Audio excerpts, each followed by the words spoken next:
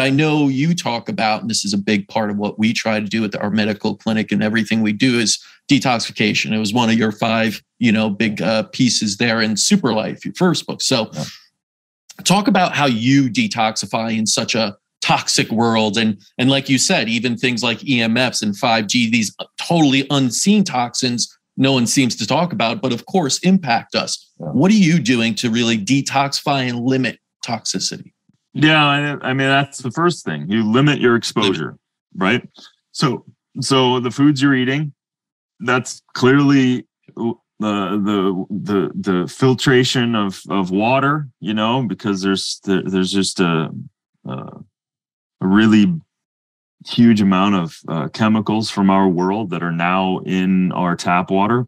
Mm-hmm. And so, creating your world, and then again, your home, there's fire retardants showing up in TV sets, couches and pillows and mattresses, in baby clothing. It's just so astonishing. Mm-hmm. So you have to, unfortunately, you got to do some work because again, the first layer is realizing that no one has your best interest other than you.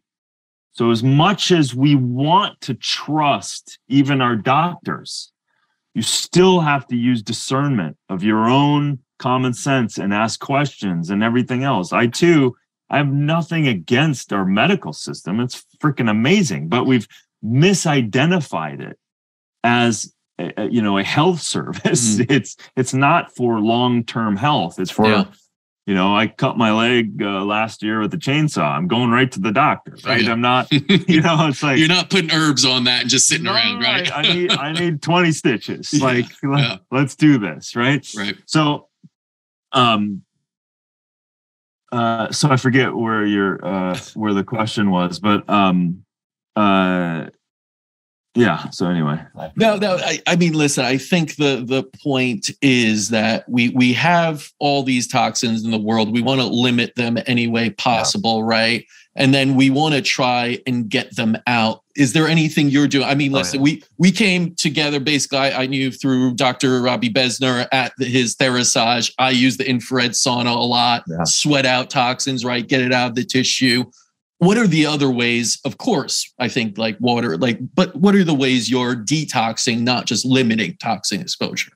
Yeah. So there's a lot of great things. I got great practitioners that I reach out. I do, doing blood panels, doing testing, doing your T counts, getting what the diagnostic things that anyone can do. You want to see what's going on in your body and get it from multiple directions. And so therefore you have clear evidence going, okay, well, you're getting some exposure here and you're getting some exposure there.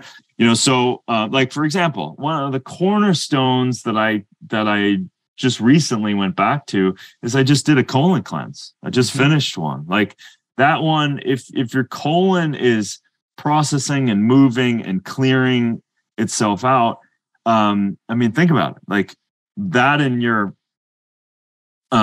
urea, your bladder. I mean, those are the ways your body's releasing, plus your skin, like you said. So getting out, I sweat every day. I've been cold plunging and cold showering for 15 years. I like also the way back in the day, Dr. Schultz, we would do hot and cold. So you'd get this kind of pumping effect of the body in the shower. Lymphatic drainage, right? Yeah. Yes. And it's like unbelievable. Yeah. It's different than just sitting in a sauna or going in a cold plunge. These kinds of things, plus obviously on a daily basis, just clearing the mind, not flipping on the phones and the TVs straight away, and do that first work of silence and meditation and journaling, and more than ever, man, more than ever, because there's so much input. Too much. And people are telling us what to do and think and be and all of that stuff. We need to be informed from the inside out. So I'm a big fan. I intermittent fast. It was funny how that's a term now, but I was fasting for 20 years. I used to just do all fruit before noon and all of that stuff. I used to fast every Friday for 36 hours, and now kind of back to that, except I just did this colon cleanse. So, it's like proactive stuff that builds on each other, is a really good plan.